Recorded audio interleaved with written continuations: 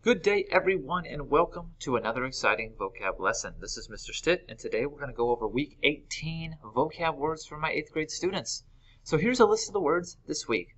Artisan, indelible, contemplate, lament, humble, and arrogant. So let's jump into the words and find out what they mean. So the first word this week is artisan. Artisan. Now this is a noun, so it's a thing. And it's a person who's skilled in a utilitarian art, trade, or craft, especially one requiring manual skill, a craftsperson. So if you look at this image here, I have a potter on the potter's wheel.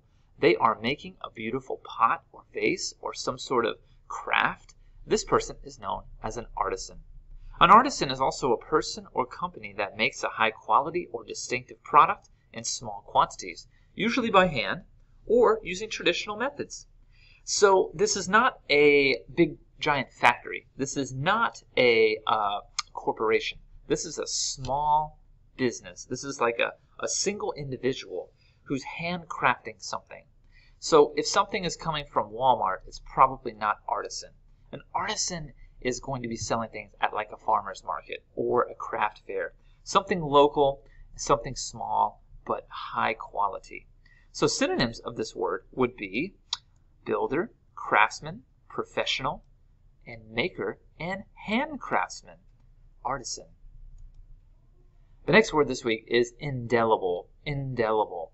Now, indelible is an adjective, so it's a descriptive word, and it means making marks that cannot be erased, removed, or washed out. It's impossible to eliminate, forget, or change. So typically, indelible is a positive thing. We refer to someone who did something great as making an indelible mark on whatever industry or institution that they were a part of. So unfortunately, this year we lost a great basketball player to a helicopter crash named Kobe Bryant. And so oftentimes during this season of loss, people were remembering all the great things that Kobe Bryant accomplished. He left an indelible mark not only on the NBA basketball, but also on society. He was a great philanthropist, and he also gave a lot of art to the world. So Kobe Bryant, not only a great basketball player, but a great person, he left an indelible, irremovable mark. So synonyms of indelible would be enduring, lasting, memorable, stirring, and unforgettable. Indelible. The next word this week is contemplate. Contemplate. And you probably heard this word before, especially at school. So it's a verb. It's something you do, and it means to look at or view with continued attention, to observe or study thoughtfully, to consider thoroughly, to think fully or deeply about. So if you're contemplating something, you are really, really thinking about it hard. Maybe you are contemplating how to do a specific math problem. Maybe you're contemplating what you want to buy at the mall. Maybe you're contemplating where you want to go on a trip. It's deep thought. So it's not just a passing thought. It's a really deep consideration. So synonyms of contemplate would be consider, mull over, think about, ponder, weigh, and decide. Contemplate. The next word this week is lament. Lament. And it's another verb, so it's an action, something you do. It means to feel or express sorrow or regret for, to mourn for or over. So in the previous example, I was talking about Kobe Bryant, a great basketball player whose life was cut short by a tragic helicopter crash. Many people lamented his death or his passing.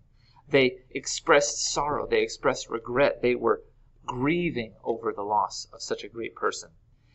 Synonyms for this word would be bemoan, deplore, regret, cry, howl, sorrow, wail, and weep.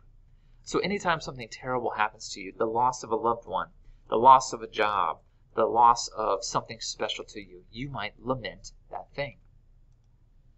The next word this week is humble. Humble. And this is an adjective, so it describes someone or something. And humble means not proud or arrogant. It means modest. To be humble, although successful. Having a feeling of insignificance, inferiority, or subservience. So as you can see here, this would be, the person in the orange would be a humble servant to the king.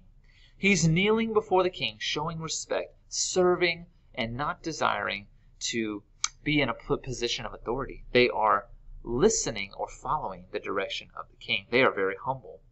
A person can be humble. A child can be humble. An outfit can be humble if it's not very loud and obnoxious in color or design. If it's just very simple, it's humble. So synonyms of humble would be courteous, gentle, modest, quiet, simple, shy, and timid. Humble. Now, the complete opposite of humble would be the next word this week, which is arrogant. Arrogant. It's an adjective, descriptive word, meaning making claims or pretensions to superior importance or rights, overbearingly assuming, insolently proud. So this is not being humble, which is being serving and understated. Arrogant is being overstated, loud, proud, obnoxious, in your face. So that's why I have a picture here of somebody flexing their muscles. Somebody who flexes their muscles a lot might be seen as arrogant. They're showing off. They're being cocky. They're telling you how much better they are than you.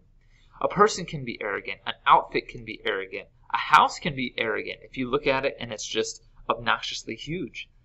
Anything that's bossy, cocky, haughty, pompous, pretentious, or vain is arrogant. Well, thank you so much for joining us this week. Here's a list and summary of the words we learned in week 18 for my 8th grade students. Artisan, indelible, contemplate, lament, humble, and arrogant. Well, thanks again for joining us. I hope to see you next time. Bye.